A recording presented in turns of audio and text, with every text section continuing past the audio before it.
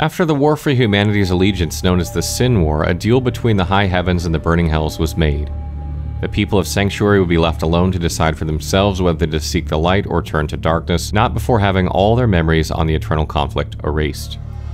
The eternal conflict was the unending war between angels and demons, and the 7 rulers of hell, known as the Great Evils, were divided on how to move forward. The dominant, most powerful 3, known as the Prime Evils, were fixed on wielding humanity's latent powers against their enemies. Mephisto, Lord of Hatred, Baal, Lord of Destruction, and Diablo, Lord of Terror, had seen firsthand what humans were capable of during the Sin War, yet the remaining 4, known as the Lesser Evils, begun questioning their judgment, eventually rebelling against them.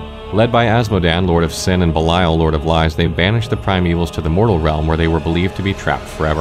Little did they know this uprising was the Prime Evil's plan all along, one that would get them closer to the World Stone's immense power.